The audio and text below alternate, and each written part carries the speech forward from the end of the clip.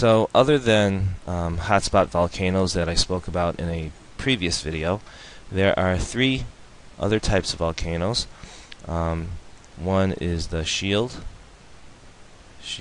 volcano. And all volcanoes, the shape of all volcanoes is dependent upon the type of eruptions that it has.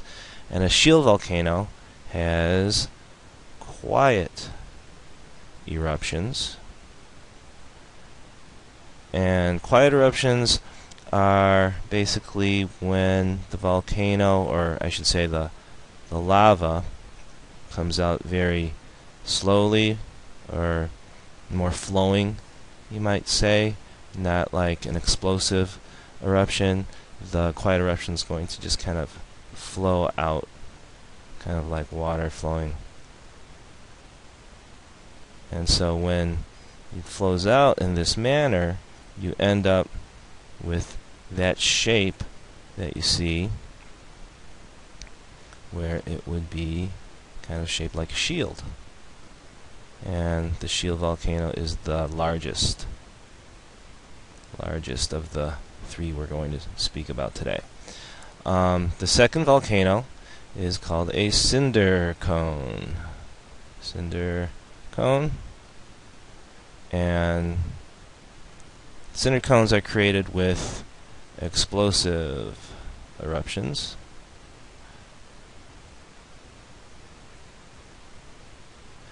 And those are the eruptions that you probably think about when you hear that word eruption. Let's use a different color here. And so an explosive eruption will have the lava kind of shooting up and out.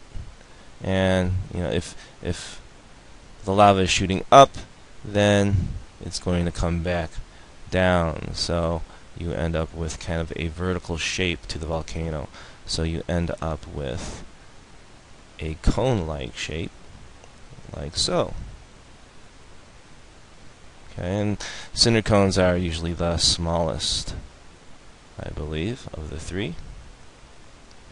And then finally, the last is called a composite volcano. And as you can probably guess, it's created from both quiet. Whoops, I always do that. Why do I do that? Get rid of that E. Both quiet and explosive. And so we end up with a large, wide cone shape. So it's somewhere in between the cinder and the shield. Let's try this color here. So sometimes you're going to get a flow of quiet eruptions like this, and you'll make kind of a wide base. And other times you're going to get explosive eruptions where the lava shoots out. Okay, let me lighten that blue up a little bit. Let's see how this works. Yeah, that might be better. Okay, so the shape of that is going to be somewhere in between that shape of the shield and the shape of the cone, so you get a large cone. And it might be good to note that the composite volcano is larger than the cinder cone. Alright, so you have three types of volcanoes. We have our shield, we have our cinder cone, and we have our composite, and everything is predicated on the type of eruptions, either quiet eruptions or explosive eruptions. Alright. Okay, so there you go. Three types of volcanoes.